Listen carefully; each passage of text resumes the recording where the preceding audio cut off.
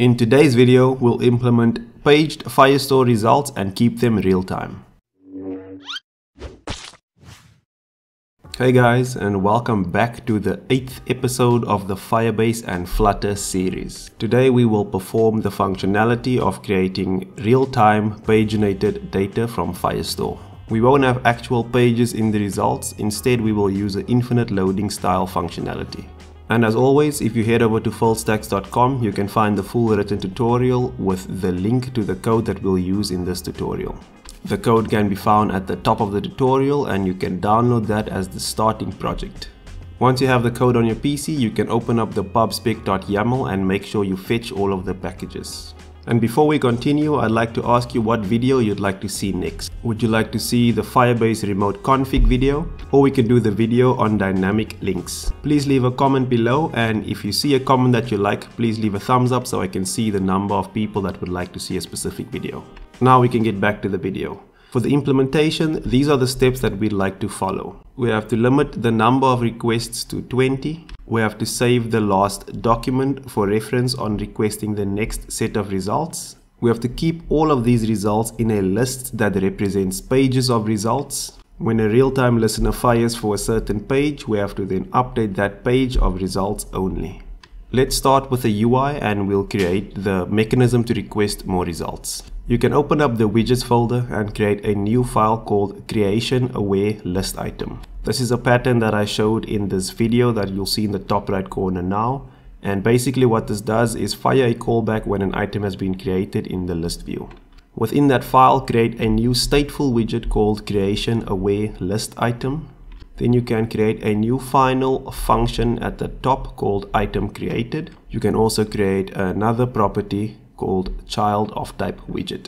We'll pass both of these values in through the constructor. Then for the actual functionality of this widget, we'll override the init state function, and all that we'll do is check if the item created is not equal to null, meaning we've supplied a function, and if we have a function, all we'll do is execute the function that has been supplied. And for the build function, we will return the child that has been passed in. Then if you press Ctrl P, you can type in home view and navigate to the home view file. Put your cursor on the gesture detector and press Ctrl-Shift-R on Windows or Option-Shift-R on the Mac. Choose wrap with widget and we'll wrap it with a creation aware list item. Then we can supply the item created function. Within this function is where we will run the logic to check if we have to request more data. The check for us is pretty easy. We'll check if the index modulus 20 equals 0. That means when the index hits 20, we know that we are at the end of the list and we'd like to request more data. When this condition is true, we'll call request more data on the model. You can create the function on the home view model called request more data, and this function will call the function on the Firestore service called request more data. You can do Ctrl-Shift-R and create the function on the Firestore service. You can then define the type to return as a future. Then the first thing for us to do is move the actual listening of the results into its own function. Head to the listen to posts real-time function and cut out the post that listens to the snapshot on the posts collection. We will create a new function of type void called request posts. And inside that function, you can paste the code that you just cut from the listen to posts real-time function. Make sure that you add the request posts call at the top of the listen to posts real-time function, as well as for the function request more data, we'll just simply call the requests posts function. You can change the type to a void since I made a mistake at the beginning. The request posts in itself won't work at the moment, so we have to do a few things to get it to act in a paginated fashion. The first thing is to allow the query to be modified on the next request. What that means in code is that we split the query from the request and subscription. The second thing we'll have to do is limit the number of results. Then we have to keep track of the page being requested so we can set the correct paginated data. And the last thing is to broadcast all of the results instead of the results that was requested for that specific page. The reason for that can be seen in the home view model, where you see when we listen to the data, we set the post directly to everything that's being passed in. This is the post being displayed in the home view using the length. So we can make use of this code without having to change anything if we simply broadcast all of the paged results whenever a new page of results has been added. This makes it so that we will only change the functionality within the Firestore service, and the home view and home view model will have no code to be changed. We'll start with number 1 by splitting up the query from the subscription. We'll create a new variable called page post query, and we'll paste the post collection reference in there. We'll start off with the order by call, which you need if you want to start the next request from the last document. You must also make sure to limit the number of results to 20.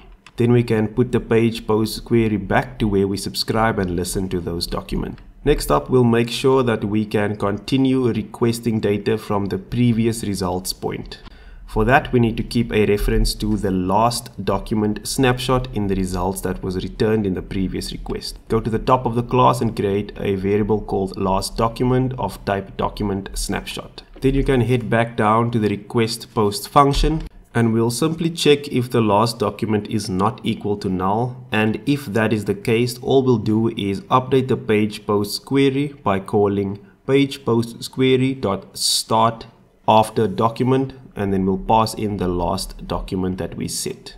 Next up, let's create the paged structure that we'll use. To keep things simple, we'll simply store a list of posts. This is the most logical structure to use, since every list of posts will correspond with the page number that it's currently at. This means we'll be able to have an index where we can update posts if real-time results are being emitted for a specific page. We'll create a new variable called all paged results. This will be a list of post models.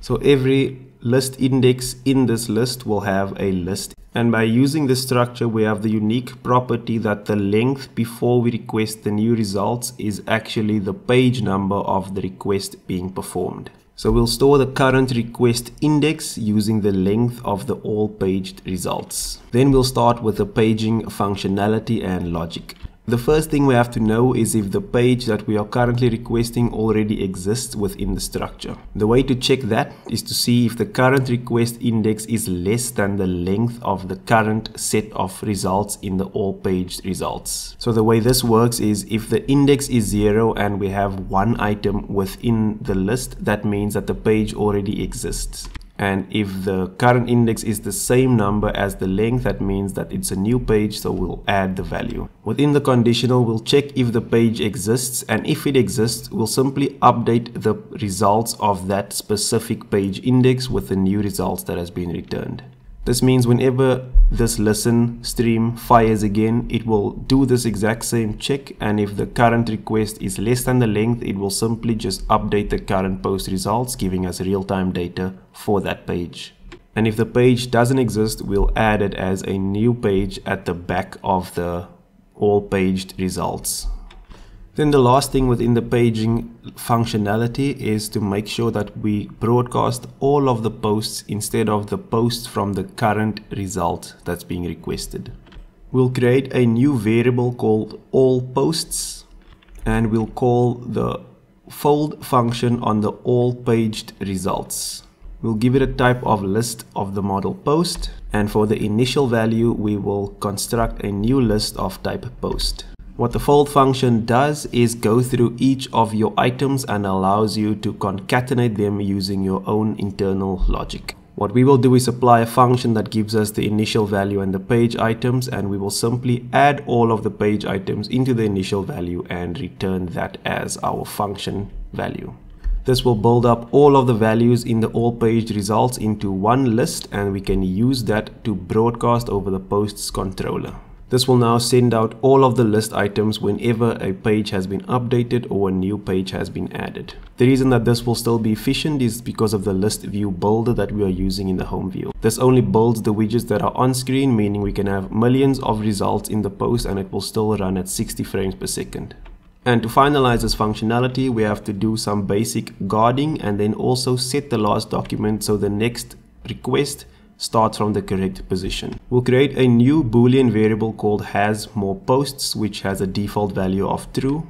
Then we can head back down to the request posts function, and after we check the last document condition, we will check if there is more results to be requested, and if there's not, we will return from the function. Then you can scroll to the bottom, and after we add all of the posts onto the posts controller, we can now check if the current request index is actually the last page being requested by checking if the current request index equals to the length of the results minus 1. And if this is the case, we want to set the last document equal to the last document in the documents list on the post snapshot. And for the final piece of logic, we want to determine if there is more posts to request. This will be an easy check for us since we know that we are requesting only 20 results at a time. All we have to do is check if the latest results has 20 items in the posts value. If it doesn't have 20 items, it means that there's no more results to request. To check that this works, head over to the home view file and uncomment the request more data function call. And if you run this code and you go through your view, look at the results on the top one. If you scroll to the bottom of the view, you will see that there is nothing left, and we know that there's over 100 results within the current database. Then you can go back to the home view and uncomment the request more data. And if you run this code now with the request more data functionality enabled, you'll see that we can continuously scroll and load more results without any lag or any additional functionality to be added. The request is too fast for us to show any busy indicators, but if you want to see how to implement that, you can go to this video link in the top right corner, which shows you how to implement lazy loading in pure Flutter. And then just to check that this is in real time and I'm not fooling any of you, we'll open up the Firebase console and scroll down to some results that we know has been requested after the fact. We'll go to the post 42 and we'll scroll down to post 42 was on the console. We'll update the title to add a string at the back of it that says updated. And once we press the update button, you'll see that the results still update in real time in that list, and that is all paginated data that is loaded after the first request. That is my implementation of paginated real-time Firestore queries. Please remember to leave a comment to the following question. Which video would you like to see next? We can do Firebase dynamic links, or we can do Firebase remote config. Leave your answer in the comments below, and I'll see you guys next week.